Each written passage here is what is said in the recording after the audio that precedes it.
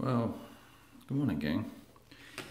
So, we're back at the big board. It's reasonably early Sunday morning, and I got a little quiet time. Ow. So I thought I'd drink some excessively hot coffee and talk about how games capture your mind.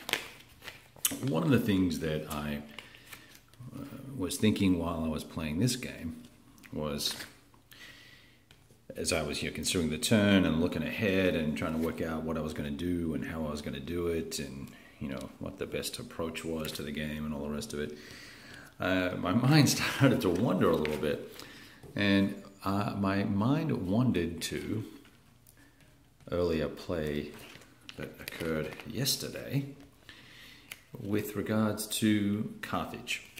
I was sitting there pondering, well, what could I do in turn 2 in Carthage that would allow me to have the most impact in that game and all the rest of it. And I only played for about an hour and 40 minutes online with, I think the guy's name, is it Dave? Or, well, he's known as Hair Doctor, right? So the guy that does the Guns, Dice and Butter podcast. And so he and I were playing, and we had a great time. It was a lot of fun, and it was fun for me anyway. I don't know if it was fun for him because he was getting his hiney kicked. The dice were not his friend yesterday. But I was considering what was going on in the game and in that game versus considering what was going on in this game right here in front of me while I'm playing it solo. And it just felt to me like that probably is a strong sign that I am not engaged or captivated by this title. And I don't know why that is. I don't know why I'm not so enthused about it. It's certainly very playable and all the rest of it. It is not a bad game, but it's just not. It just wasn't capturing the attention level that I was expecting from this type of title. And from Mark Simonich as well, right? Because he's supposed to be, the man. And most of his other games I've played, I would say he is the man. So I'm packing this up and we'll work it out. And I'm wondering what it is that makes a game so compelling. And maybe you have some thoughts and ideas on this that you can share in the comments below, either on the blog or on the YouTube channel. I check them all out. So that'd be nice to hear from you.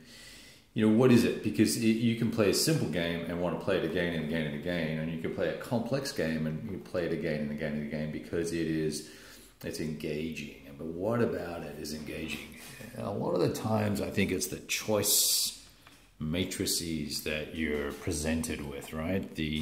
How am I going to handle this? And when you start comparing how I'm going to handle this or how I'm going to do A, B, or C with another game that might be a completely different era, you start thinking, well, this is not as intellectually stimulating or intellectually engaging or as fun. That's what it seems to be for me anyway. It seems to be that type of situation where I'm sitting here thinking about how I'm going to make a move, surround some guys, hopefully keep them out of supply until their supply phase, and then hopefully attack them or something like that, right? Attack them in the next turn. Get a 1 column shift to the right, and then still face the risk of losing a step at 8-1. But this was interesting in that you really do need to use supply. And for instance, supply is a great equalizer in this game. If you can't put the chaps out of supply, it is going to make life all the more difficult, particularly as your Axis forces are attrited away. The Soviets need to use the supply rules to garner the extra column shifts to make their attacks worthwhile. Nice map, good counters, big hexes, easy to read rules, nice charts and tables. It just didn't blow me away. So I think, like I said, I'm packing this up. I'm going to put something else on the table. I'm trying to play the Waterloo 200 game over here on the left. And we're having a few challenges there. I'm hoping we'll get through that. That's mainly me, I think. And of course, I still have my unconditional surrender up on the magnet wall, which is taunting me. And there's a game that I'm a little bit intimidated by, but I'm just going to jump into it and we'll get going on it in the next week or so. All right, dudes. Talk to you later.